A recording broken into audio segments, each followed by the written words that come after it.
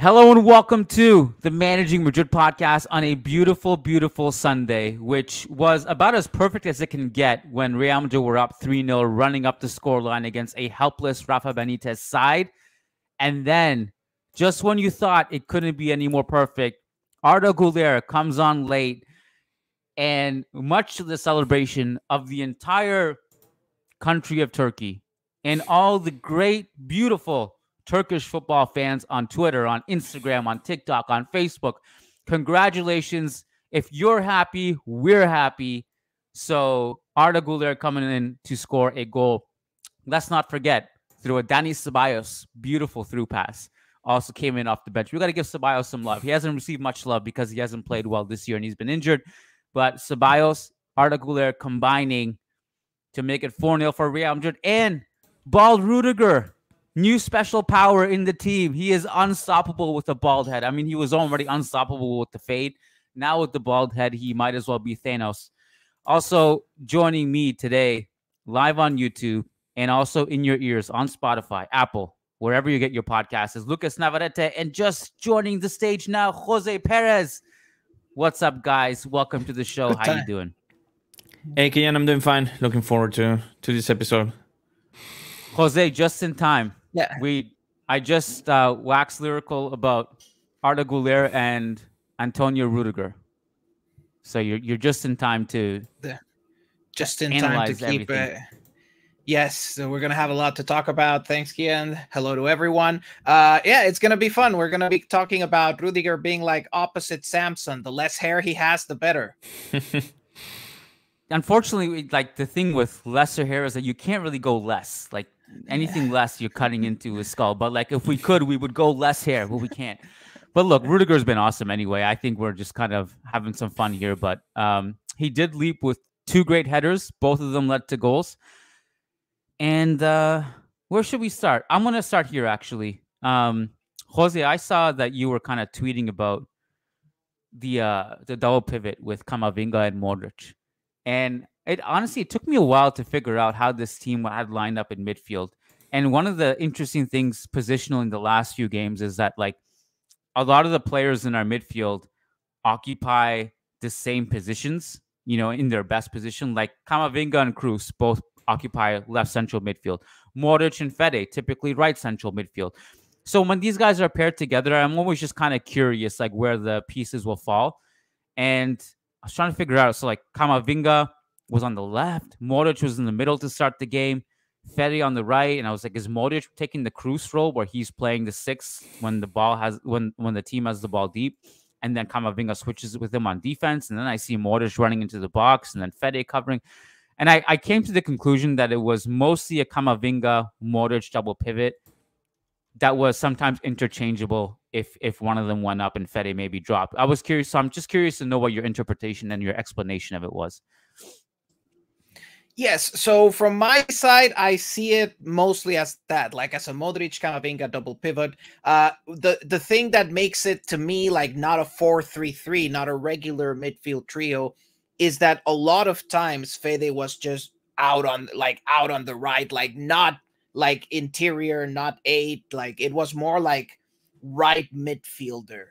So there were many times where he was just receiving out on the wing. So and then when the team, and then the other thing that to me showed that it's more 4-4-2 is when the team defended, because when the team defended, actually it wasn't defending like in a 4-3-3 block or in a 4-1-4-1, like it wasn't defending in a 4-3-3 variation. It was actually a 4-4-2 where what you saw was very interesting, because Brahim would then switch positions with Vini, and then Brahim would drop and be like your left midfielder.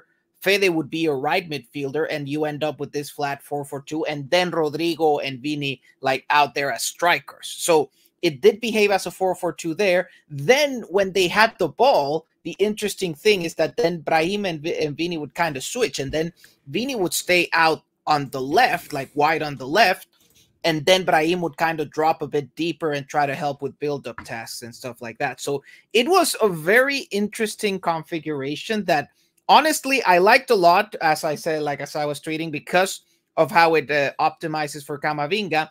But also, I think a trend in Ancelotti's Real Madrid, like every year that he's coached Real Madrid, is that I feel like Ancelotti's Real Madrid defends better in a 4-4-2 than in a 4-3-3. It tends to be messier when the team tries to defend in 4-3-3. So I kind of like when I see a 4-4-2 block like today. Lucas, thoughts on lineup, performance, first half? I think we would all agree it was the first half performance was fine, and obviously second half by extension more than fine. What did you think? I liked it. I think that it's very good to see Real Madrid in cruise control, being able to still take care of business in such a way. It's true that maybe you could have possibly wished to put the nail in the coffin maybe a little bit earlier, so that more reserves could have been used, maybe more minutes for Guler and Ceballos there. But obviously, it's still very good to still, again, being capable of earning the 3 points in comfortable fashion without putting together really a very intense or physical effort in that regard. So it's always good to get the 3 points in this kind of fashion at home. I'm more than fine with the performance. It wasn't ideal. It wasn't very intense or anything like that. But again, cruise control wins are always needed in La Liga, and this was one of those things. We got into a bunch of good positions today that didn't result in a goal, and we still scored 4 goals. And I'm looking at the attack and the midfield, and there was a lot of conversation. I forget who it was that brought this up on Twitter on the Managing Madrid staff, that maybe you look at switching the positions of Brahim and Rodrygo, but I thought it was fluid enough that you're kind of seeing them interchange anyway. I did want to, I think we'll table Rodrygo for a second, because I think he is a talking point for better or worse. But I kind of want to lead with this. I really like Camavinga's performance today. And I just thought the amount of ground he covered, and Jose, you talked about him at the 6 as well, and that possibly being his best position. I still think it's LCM where he plays at his best. And there are question marks of what does that mean for Tchouaméni if Camavinga's best position is at the 6? So I think, ideally, whenever Kroos retires, which hopefully never, you probably go Tchouaméni 6 and Camavinga as the 8 type of deal as your best way of fitting them, or in a double pivot. But I liked him a lot in this game. I thought the amount of ground he covered, his challenges defensively, he's defending deep in our box, he's putting in good challenges, he's reading passing lanes while he's tracking really well, he is carrying the ball. And I love when he gets in those advanced positions at the top of the box. He's hard to dispossess. He's bouncing off players. They can't get the ball off him. 3 shots today in the first half. Not effective necessarily, but I'm fine with him taking those. I like it. I like, and I was reminded of it because Real Madrid, before the game on their social media, they posted a clip of one of his long-range goals. I forget who was against. And I'm like, yeah, more Camavinga shots. I like it. I like when he shoots. I liked his performance today a lot. I thought he was fantastic on both ends of the field. Yeah, we're getting to see, I think, that he's a defensive midfielder, really a pivot. We were wrong last year, I think. At least I was, because I thought that his best position was probably as a central midfielder. Now it's pretty clear to me that right now, at this point in time, at this stage of his career, he's more comfortable as a pivot, even though he's obviously not a traditional one. He's not a pure anchor by any means. He likes freedom. He likes to charge forward and move forward and kind of reach those positions close to the box where he can maybe shoot, maybe definitely pass as well. So he's not a pure defensive midfielder, but he's definitely more comfortable having the whole field ahead of him rather than receiving the ball backwards to the opposition's goal. So a very good performance by Camavinga, in contrast to what we saw maybe the other day against Leipzig, where maybe he struggled a little bit. But yeah, I think it's pretty clear to me right now that he's more comfortable as a defensive midfielder rather than as a central midfielder. Jose, did you have any thoughts on that? Yeah, I think with Camavinga, the thing is that Camavinga has a bit what I like to call like the Frenkie de Jong problem, in that putting him just as 6 doesn't quite work for me. But also, if you put him as the 8, like mostly ahead of the ball, he also doesn't look comfortable, which is why I think for both Frenkie and Camavinga, like their best position on paper is kind of double pivot, where they're not the only guy.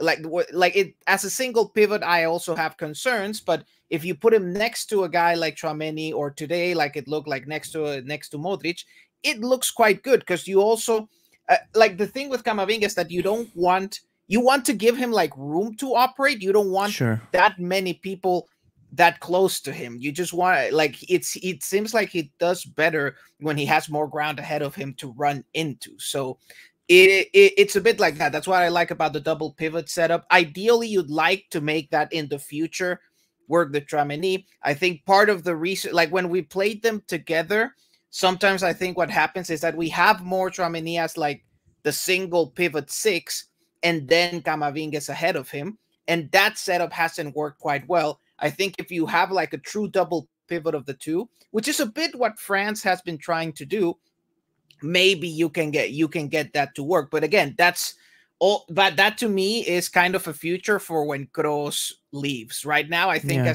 I think the biggest obstacle right now for Camavinga is just that he's also a player that needs a lot, that I think is more comfortable when he has a lot of the ball. He's behind the ball.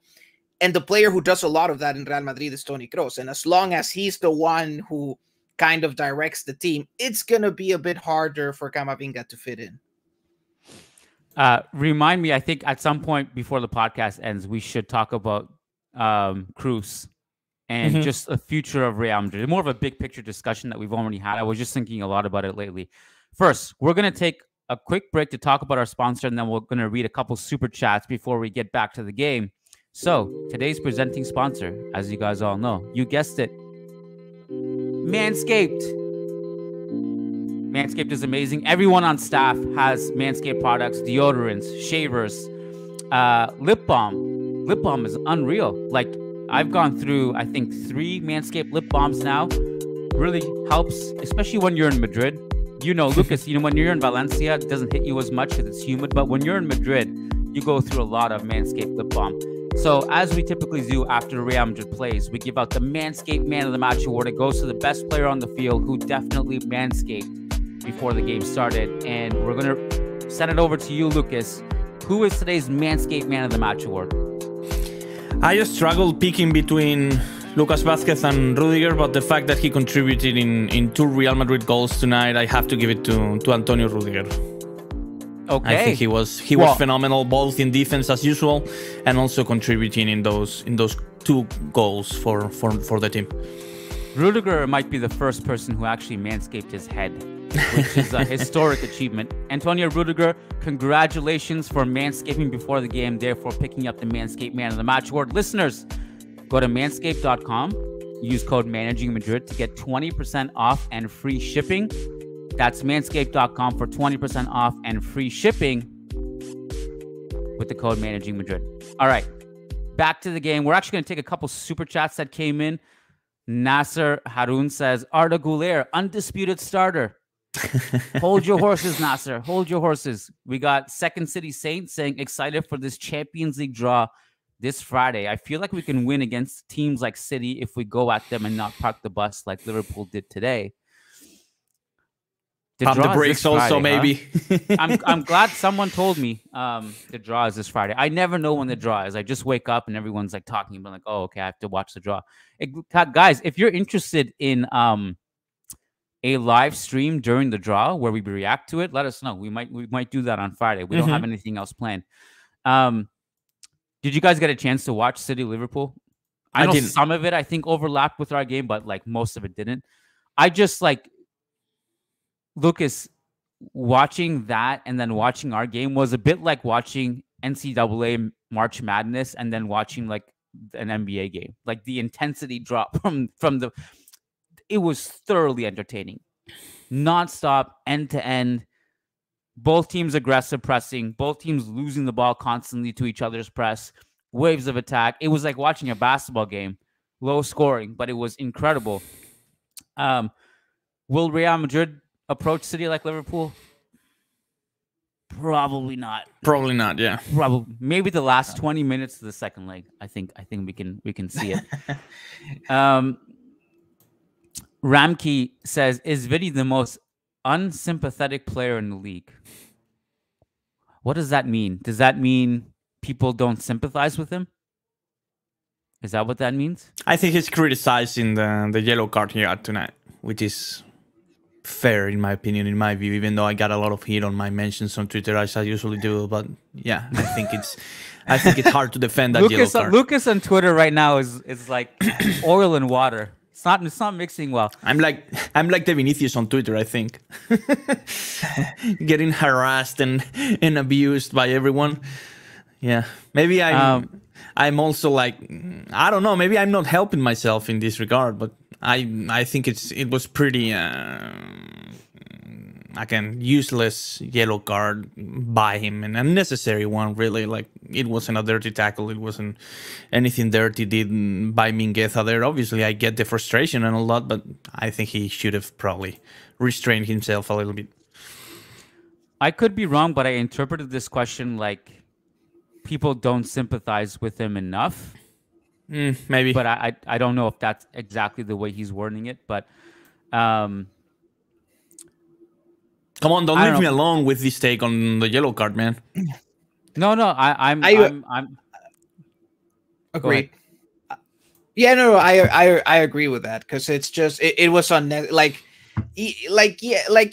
thing about all of this Vinicius debate is that a lot of things can be true at the same time. It's very clear that Vini has been receiving racist abuse, and that has definitely like just wore down his patience on a lot of things. Yeah. But at the same time, there are just reactions from him that one cannot defend. What happened today, like, is, yes, it's a fairly shameless shirt pull, but it doesn't merit a reaction like the one Vini had. Yeah. Here's my take. I think there are two complete extremes on this, and the truth is somewhere in the middle. Yeah. I think there's one extreme that says Vini needs to calm down. He needs to behave better in all this.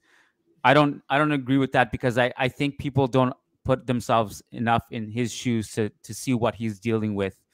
And really, I think is kind of unprecedented. And Ancelotti spoke about this too before the game, that he's never seen anything like this. He went back, and the amount of racist abuse he gets every game, physical abuse, verbal abuse. And then there's the other end of the spectrum that kind of believe that he's basically has a free pass forever because of it.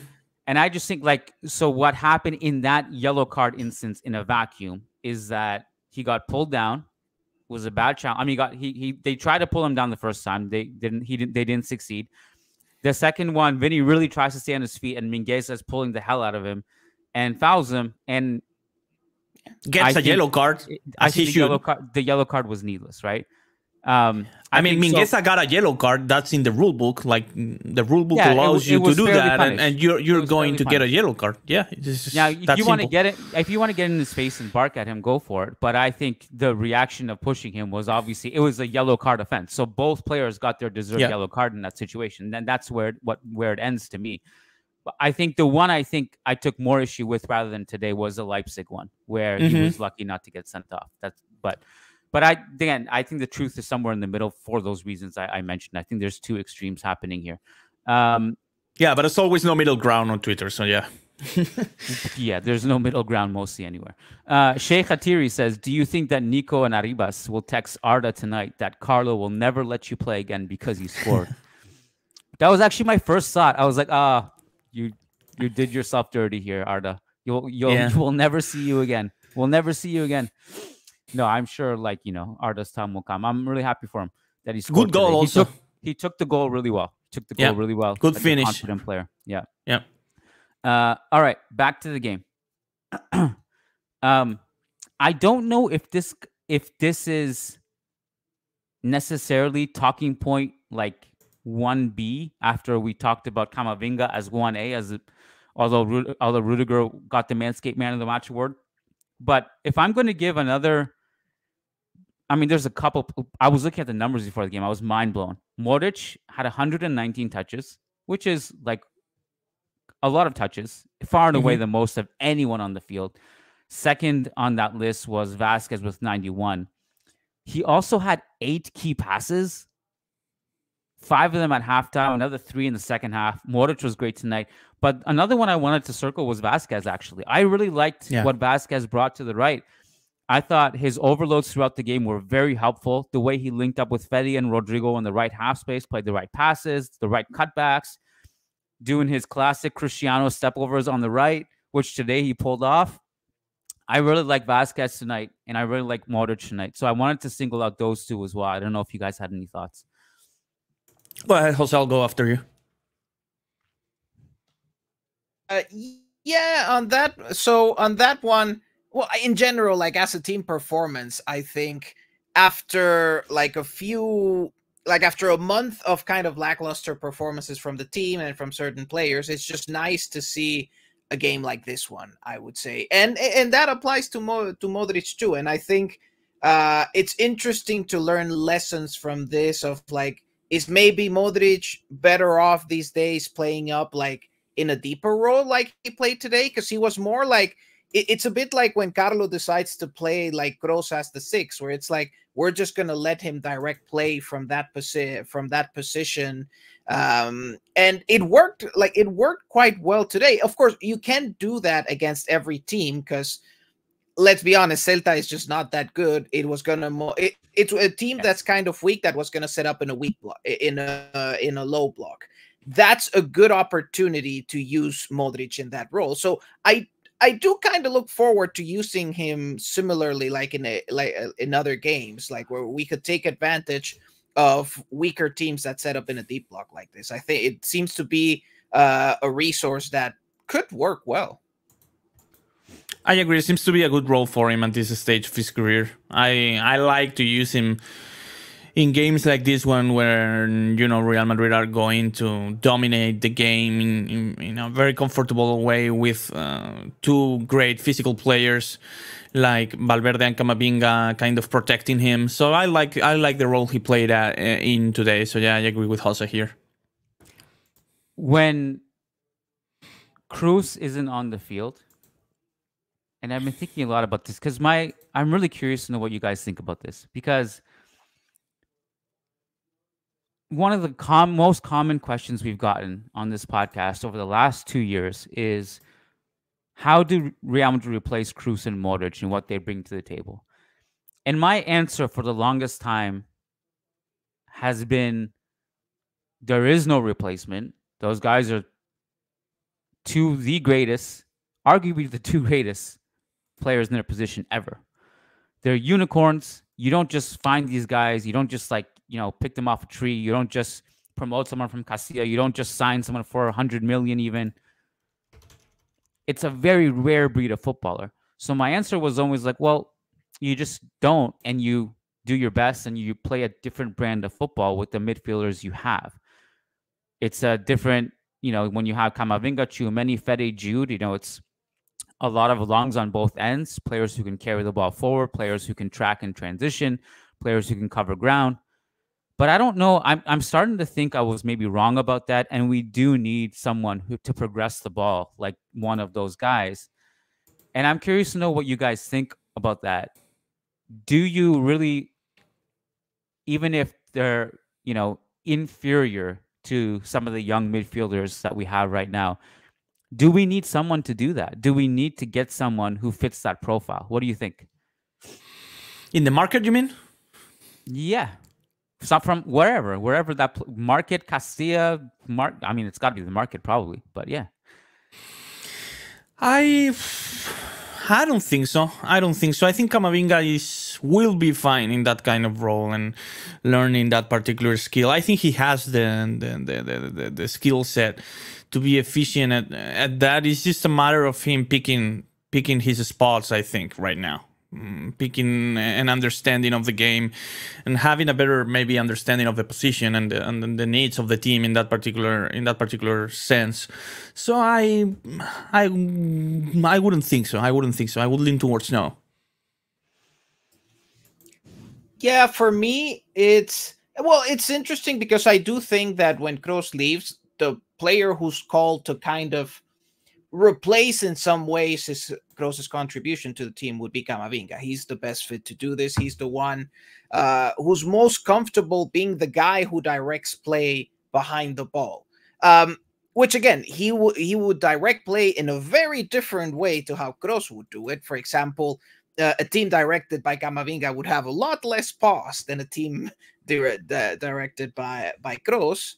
But I think he would be the best fit for that, and that's why I don't necessarily think that it's a problem if the team doesn't really replace Kroos with someone of a more similar profile, because in the end, I do think Camavinga has the talent to play that role in a different way. Although I do have to say that in the back of my head, I am watching Champions League games, like thinking a bit like, will this team, maybe the team doesn't notice like that Kroos' absence that much in La Liga, but how much will it notice it in Champions League? Because I was watching the Leipzig games thinking, okay, like before, when Kroos and Modric always played, like there were issues when the team defended, of course, but when both of these guys played, the team had an ability to slow down games and control what was happening with the ball in a way that even with just Kroos, it didn't have it as much. If you take out Kroos, it will have it even less, even if you had Camavinga there. So in the end, I do kind of have concerns that without Kroos and Modric, will this team be able to control things with the ball at the highest level against the toughest opponents? That's the thing that keeps ringing in the back of my head. Like, will they be able to do it? If you needed to look for someone in the market, I think right now the best options, he's a complicated personality, but Kimmich is about, like, he's having contract issues with Bayern, and say Kroos leaves this summer, it would be like a very natural player to replace him. And then the other thing is Chelsea needs to sell players, and Enzo Fernandez hasn't been doing that well. And I think out of the new generation of midfielders, Enzo is the one that looks that plays the most like Kroos, I would say. Enzo is someone I thought of, but the funny thing is, like you mentioned Kimmich and Enzo, and we really, really have to think really hard to even think of two players that are possibly available, which just shows how rare the player we're talking about is, right? And those are the only roles I would think that are on a similar level. And you'd have also to accept the fact that if they come, in a way, it's like a vote of no confidence on Camavinga, So that also has an impact. That's a troubling thing I have, So let me be clear. I think the future of the left central midfield belongs to Camavinga to me. And I still think that's his best position, because from there, he's really good at covering for fullbacks. He can get up in the left half space. He can also get into attacking zones more than he would if he was a DM. And he's really good. His movement between the lines as an outlet is fantastic. And I think that's a strength that you want to utilize.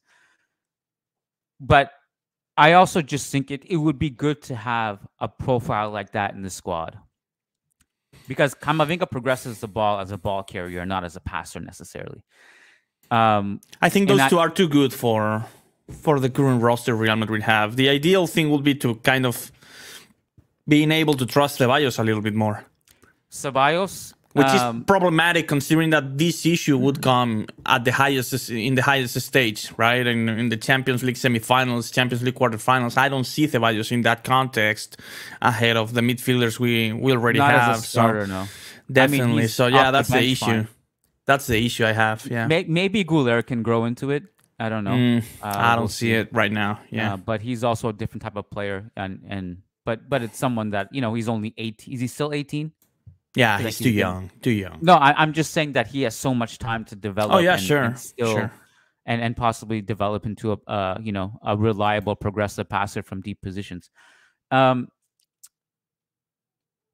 guess we can take another super chat here, because I was going to jump into Rodrygo discussion now.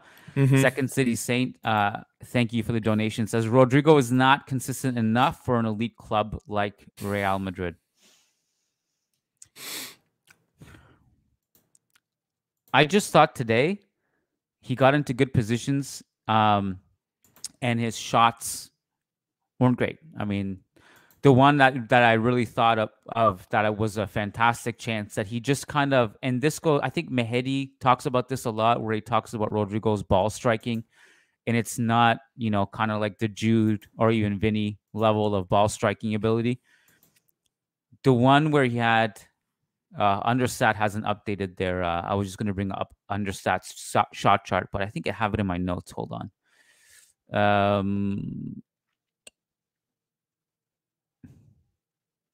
I can't find it. But there's that great transition attack in the second half, and Rodrygo gets a really, really good chance in the box, and he just shoots it right at the keeper. Those ones just have to be better. So the consistency is an issue. I think you can talk about, the things he does well consistently is create space for others, defend, press, get into good goal scoring positions. But right now, the goal scoring is just not consistent, and I think that needs to improve. I just want to say one quick thing about Rodrygo, because I've been thinking about this hard for the last few days or so. Does he have an elite skill, like in the 99 percentile? I struggle finding one in his skill set. With Vinicius, you can say he's. Would you say so, though? Yes. Because he doesn't take advantage of his dribbling ability that much, because I think he lacks the burst of acceleration that Vinicius has. So Vinicius obviously does have that amazing dribbling technique, plus he can take advantage of it because of the quick burst after it. So I don't know. I struggle seeing any truly elite skill in Rodrygo to make the difference for a big club like Real Madrid. I'm officially worried about him right now. I think I think he's been having a very underwhelming season considering the role he's been given. I think we all expected a little bit more from him, and apart from a 3-week stretch where he was really hot, he just doesn't have it.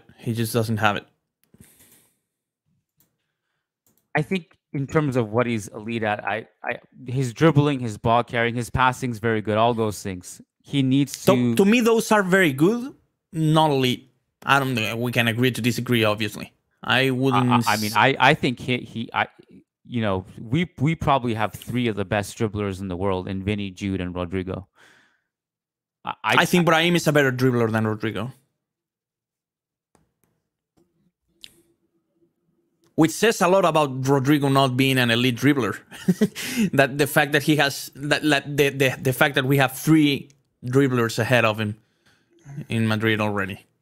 I think Rodrygo, I like him as a dribbler and ball carrier in central areas, and I really think it's very hard for me to think of 5 players who are like more elite than him specifically in that aspect. But in general, as a dribbler, like if he goes at it from wide areas, he struggles a bit more. Obviously, from the left, he comes in. Like, I think from the left, he looks a lot better as a dribbler than from the right, which is part of the issue, of course. Like, it's hard for us to see the best dribbling version of Rodrygo when we see him mostly off the right, which is another problem. But all in all, especially in central areas, I think there aren't many attackers who are better than him with the dribbling and ball carrying. But it's kind of more specific. If you have him going off the right wing, then of course it's not good. It's not going to be that good. But all in all, at least right now in terms of output, yeah, Rodrygo hasn't been consistent enough to be a starter at Real Madrid. That's the reality. Would it be better if he were on the left? Probably, but that's not going to happen. So that's the reality that he's going to have to get used to. But and I also I push back on the whole left wing thing a lot. I don't think this whole thing of him being better on the left, like we've seen him on the left too for large stretches when Vinny was out. He had similar problems, right? So I don't think like the positional thing is that. And we've seen him excel in a 10. And he himself has said last year that he prefers playing in the middle more. He said this. So I think I think we sometimes push this narrative too much that he's better on the left and it's not his fault Vinny is here and stuff. So at some point we just have to stop making too many excuses for everybody. Like we just need him to step up. And I said it I still, my take is still that I think his ceiling is higher than Brahim and he's better than Brahim, but I'm also fully aware that Brahim right now is better. Like Brahim is having a better season. He's in better form. Yes. So let's see what it looks like, over a sample size of 3 to 5 years and talk about it. But Rodrygo, I think, does need to step up. I think that's totally fair to expect him to do more.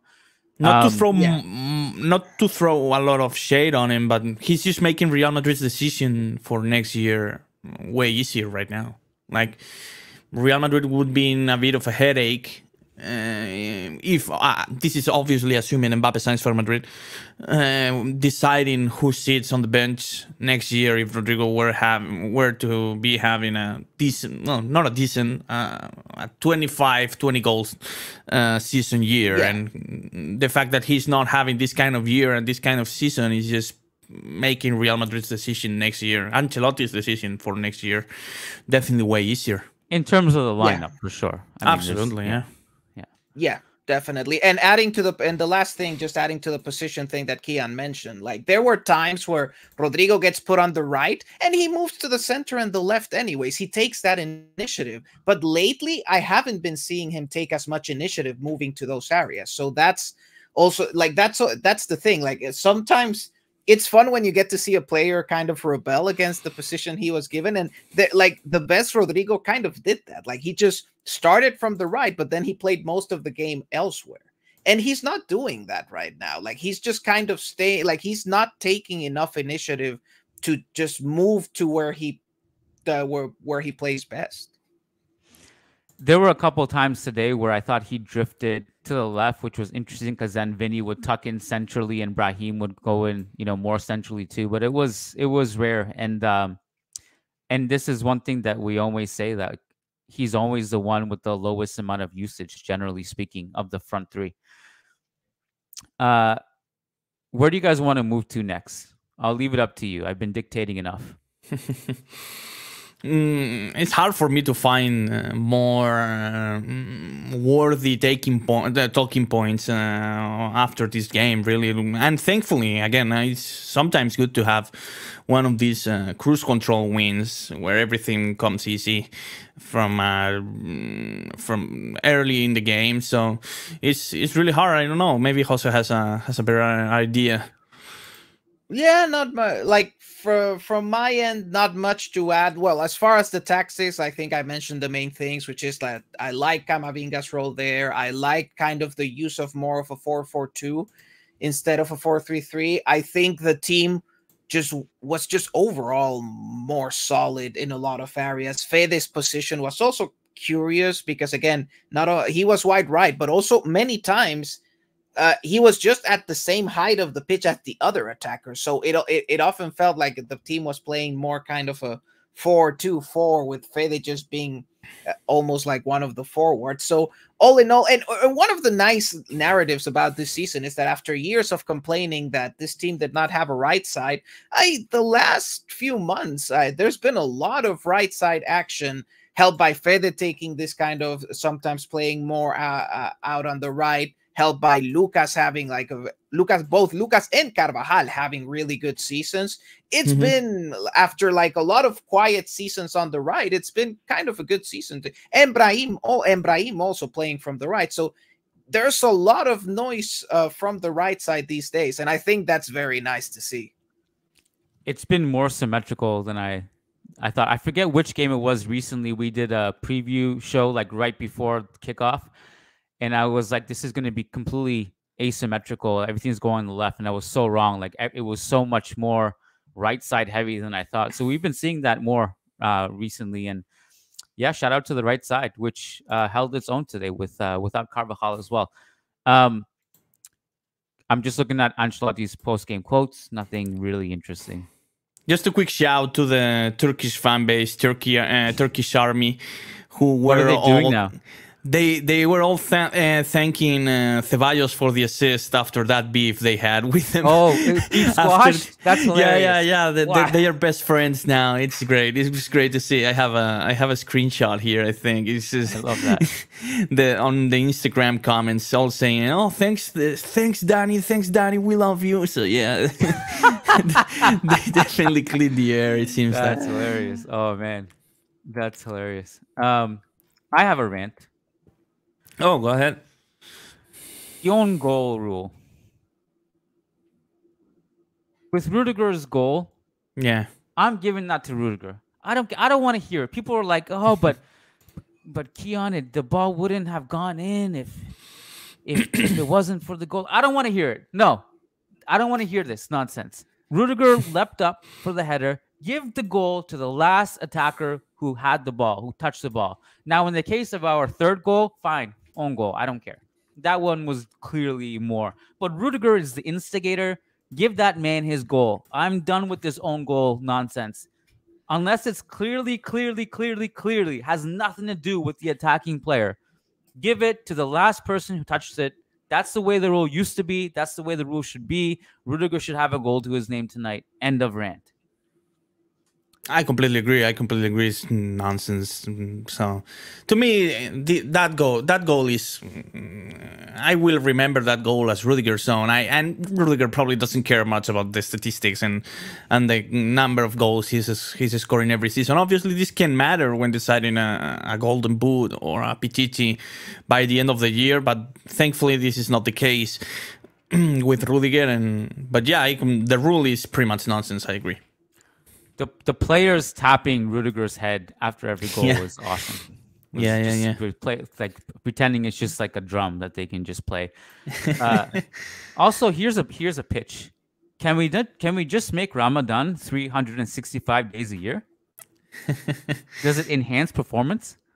I have a theory that it does. I think it does. Like, look, I'm fasting right now because I don't know if people know, but I'm Baha'i. So like Baha'is around the world, we fast from March 1st to 19th this year, from sunrise to sunset. And I can't tell you like how much my performance improves cognitively when I have no calories in my system. It's a different ballgame because as soon as you eat, you're just like, I just want to like sit down. I want to nap. Like even my workouts are better. Now it's probably not sustainable to do it 365 days a year, but I think I'm a big believer and I think we should circle Ramadan as like, and look at all the players who practice Islam on our team and just be like, okay, that month, you guys, they're going to be in form. We got to make sure they start every game. Rest them in the other games. During Ramadan, they start. Can't forget Ramadan Kareem as well. I shared my screen, Kiyan, to show a few comments on the Instagram publication. There we go. Hold on. Let me hide this comment so we can see it better. There's a few of them. Turkey, love you, Ceballos. Thank you, bro. Thank you too, King. Congratulations, King. Amazing. Oh, this is on Ceballos' Instagram post. This is on Ceballos' Instagram account. They marched to Ceballos' Instagram account to show him love. Yeah. So yeah, incredible. Nice. Until the next beef. Until like someone like this is going to be a thing for as long as Guler is alive and is a Real Madrid player. He's going to be like if someone like looks him off and shoots selfishly instead of passing to him. There's going to be beef rekindled. All right.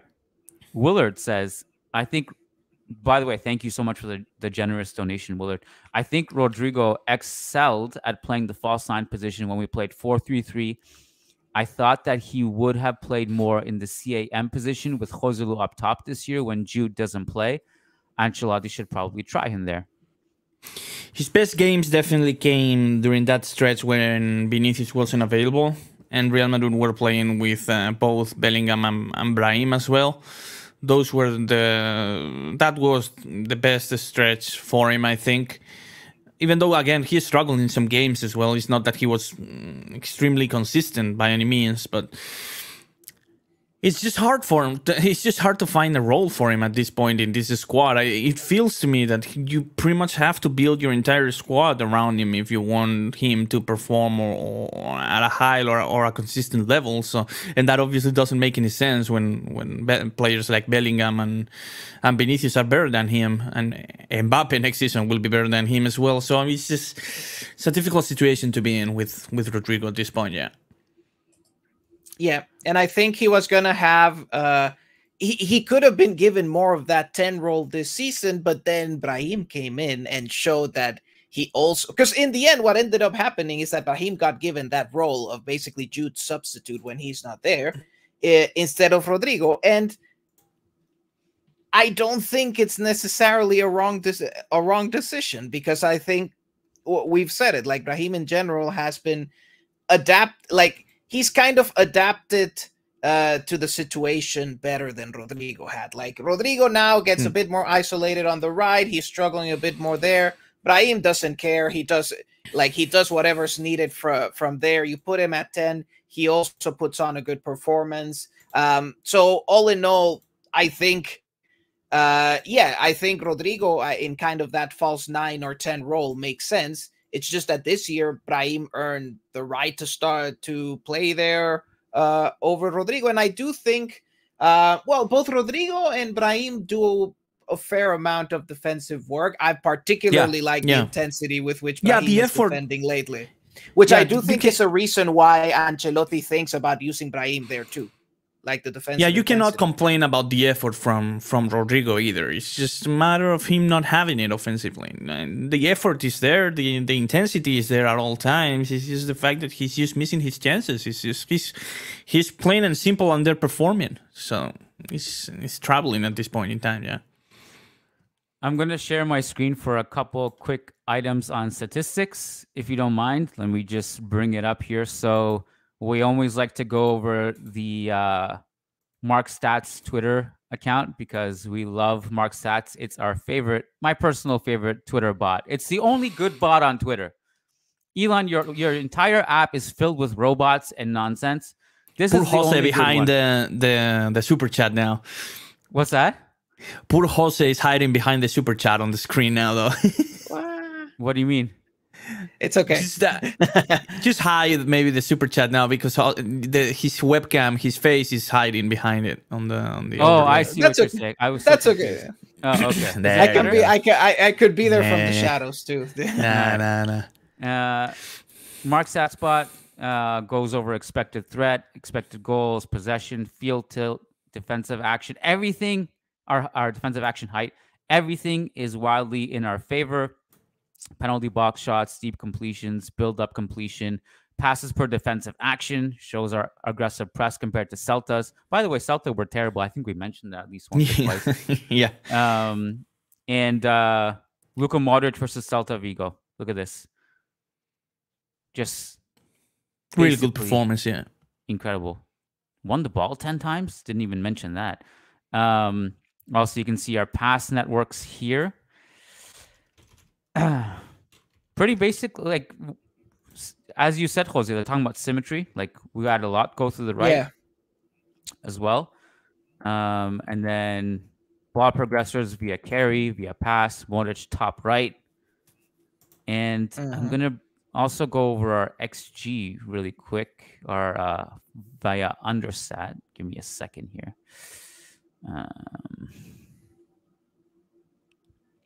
This one here, we'll go over these ones really quick. So this is a massive chance from Vinny. Why don't I remember this one? Oh, this was his goal. This was just right before. Okay, so that skews it a little bit. Yeah. Rudiger. Is this also part of the goal that was just the own goal? Probably so. That's a header. So that counts as the header hitting the crossbar. Yeah. Our XG is a little bit skewed then. And then this one also skews it because this is the Modric one. I think that's the Vinicius. One. Yeah. This one, Joselu. This was the big one outside of those sequences in the 85th minute. Yeah. Awesome. Okay. Let me just. You guys have anything else? I'm gonna go over my notes really quick, but not for me. I think we got it all. I think so. My notes. Yeah. The big points from the game, like I think we've mostly covered, because we covered Lucas. Then Rudiger has been at his usual level. Just right now, just the baldness gives an extra in set pieces apparently. So, I think Matt mentioned this on Twitter, but Modric just said piece delivery. On point. Yeah. All right, so here's what we're gonna do. This week in particular, and for sure next week, I think the next week is international break. We're gonna be doing almost everything on patreon.com/Managing Madrid, or if you don't have Patreon in your country, YouTube memberships tab does the same content. Sign up for either or, doesn't really matter to us or you, whichever one you want to do. But we're going to be pretty much exclusively on Patreon and doing live calls for members for the next couple of weeks, with some exceptions here and there. So make sure you're a member.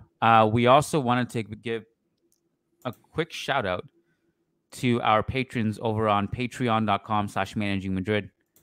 And let's bring in some quick music to bring these shout outs into question. I'm trying to find a good one. This one's nice. Hey, lo-fi, yeah. This one's called Night Driving. Big fan. Very chill. Can totally picture myself driving to this as the sun is setting. So shout out to all of our patrons, because without you, we are literally nothing. And all of our patrons get access to a ton of bonus content. Shout out to $10 plus patrons, because if you pledge $10 or more per month, not only do you get access to the entire bonus content catalog, you also get guaranteed responses to your questions on each podcast we do. You also get a specific shout out on the podcast. So shout out to these $10 plus patrons as follows. Got to clear my throat for this one. Daniel Smith, Ramtin Makrur, Bella Chow, Adam Dorsey, Adar Zalukovic, Azaz Hussein, Alex Perez, Alex Thyberg, Alexandria McCaskill, Ananya Kumar, Anthony Tharp, Armando L, Armand Gashi, Arnab Mukherjee, Brandon Stevens, Brendan Powers, Carlos Fuentes, Christian Acosta, Christian Toft, Connor McMorrow, Daniel Williams, Deadpool Lover, Edward Sossman, Eloy Enriquez, S.A. Davisito, Fabian Moreno, Frederick Sundros, Frederick Rantakiro, Gary Kohut, Graham Gerard, Howard Moore, Hamed, Ian Marley, Jacob P., Jason Fitz, John Fernandez, Jose Cruz, Jose Osorio, Kevin Rivera, Khalfan Al-Kabi, Kunal Tilakar, Leon Savernakis, Logan Stahl, Magnus Lex, Martin Ridman, Matthew Atkins, Marin Myrtle, Michael Zinberg, MJ Diego, Ndaba Halambangana, Nelson Masariego, Nick Ribeiro, Nicholas Moeller, Omar Maro, Oscar Barrera, Paulo Fierro, Peter P. Phoenix, Rishi D, Sai Mohan, Sasi Kumar, Said Mahad, Samerzi, Samuli Justin, Santos Solorzano, Sergio Arispe, Sheikh Hatiri, Somanchu Singh, Sujaiwani, Sushank Damala, Tahmid Kalam, Thomas Berg, Tobias Royal Botcher, Wamik Jamal, Wasim Haddad, Will Sousa, and Willie Reed, and Brandon Alvarez. You guys are absolutely legends. Thank you so much for your support. Lucas, thank you. Jose, thank you. Listeners, thank you. If you joined late, this will be posted on the podcast feed on YouTube, wherever you get your podcast app. Tomorrow, we are doing a live Zoom call for our members. And then the day after, Lucas and I are doing a live call for members. I'm not sure what else, but just on this, I'm going to put myself on the spot. We'll probably do a live stream for the Champions League draw, if you guys like that. If you guys don't want it, no worries. We won't do it. If you want it, we'll do it. All right. Thanks, guys. Jose. Thank you. Lucas, thank you. Thanks, Kiyan. Thanks, everyone. Peace, everyone. Peace out. See ya.